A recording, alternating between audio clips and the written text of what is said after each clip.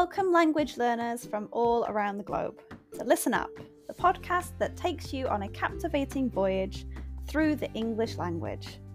Whether you've just started your journey or have been navigating the intricacies of English for some time, this podcast is designed to be your trusty compass, guiding you towards fluency and unlocking the wonders of English. I'm your host, Karen, a passionate traveller and an experienced teacher of English as a second language. Join me as we embark on an exciting expedition filled with British history read by a native speaker. Together, we'll conquer the challenges and celebrate the victories of learning English as a foreign language. Each episode of Listen Up will immerse you in a variety of topics, from aspects of British culture, history, and literature. We'll explore useful vocabulary that will empower you to communicate confidently in English. If you want to read along with the podcast, head to my website www.onepawinthesand.com/ESL. The link is in the description. But this podcast isn't just about learning English in isolation.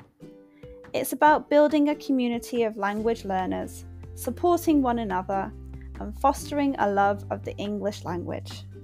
I encourage you to engage with us through my Patreon page, where you can connect with fellow learners, ask questions, and share your own language journey. So, whether you're sipping tea in Tokyo, walking the streets in Sao Paulo, or studying in a bustling cafe in Berlin, Listen Up is here to accompany you on your quest for English fluency. Join me as we embark on this transformative expedition where language becomes an adventure and your dreams of effective communication become a reality.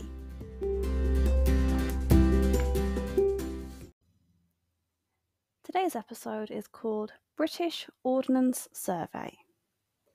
A long time ago, in the 1700s, a special group called the British Ordnance Survey started.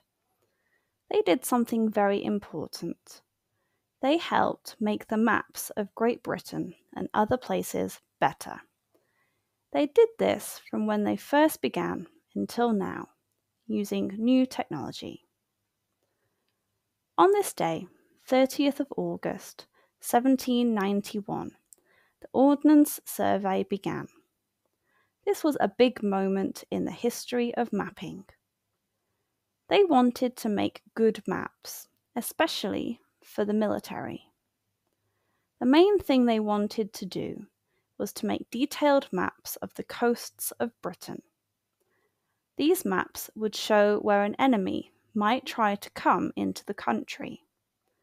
This was a big task, because they wanted to show places that no one had shown before.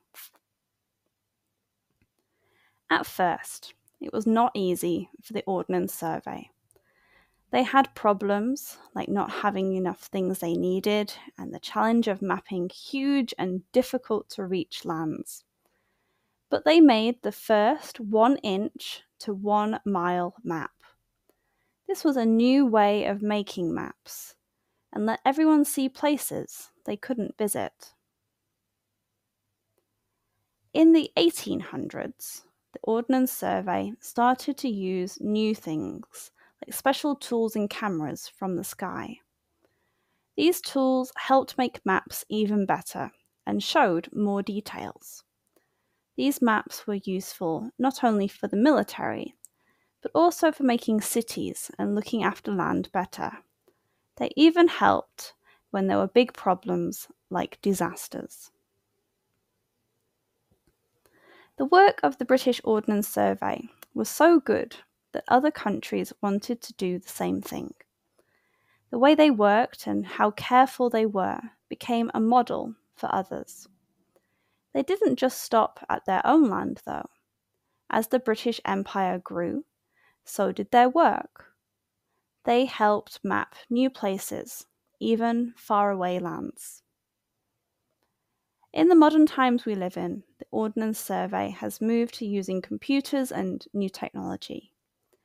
They make maps that are not only very accurate, but also easy for everyone to use.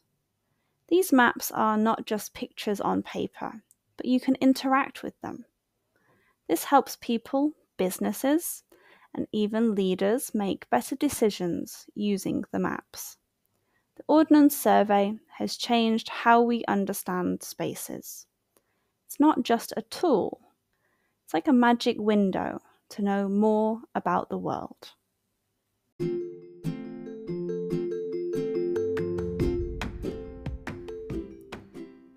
And that wraps up another episode of Listen Up. I hope you enjoyed learning about my topic today and practicing your English. Remember, the exploration doesn't have to end here. If you have any lingering questions or want to continue the conversation, I've got some great opportunities for you. First off, I offer private lessons for those of you eager to expand your knowledge further, whether it's practicing today's subject or exploring other topics. I'm here to guide you on your English journey. Reach out to me through my website or social media platforms, and let's embark on a personalised learning experience together. I have been involved with training people for more than 10 years.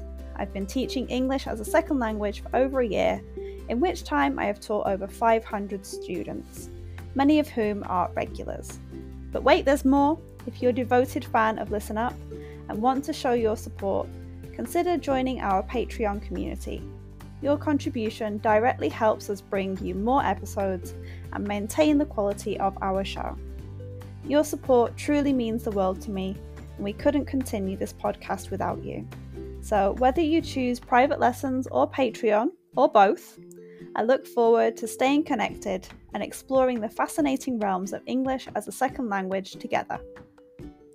Thank you once again for joining us on Listen Up. Until next time, keep practicing.